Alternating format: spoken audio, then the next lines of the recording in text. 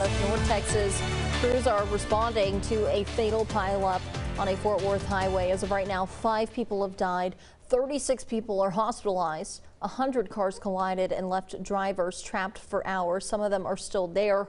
We heard from a mother as she waited for the worst. We've been trying to get to him for like 2 hours, but we've been in circles and circles. Did y'all talk to him? Yes. Does he sound okay? Not really. He sounds sluggish and his head hurts. His head hurts.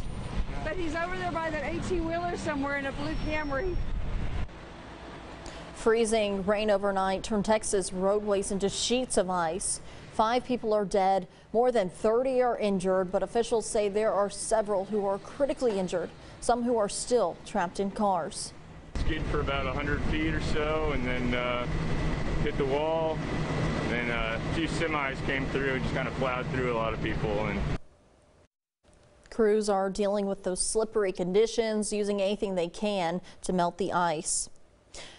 Now, dozens of families are still waiting on their loved ones stranded in the wreckage. Fort Worth police sending out this tweet saying once they rescue the drivers, they can meet up at Riverside Center to be reunited.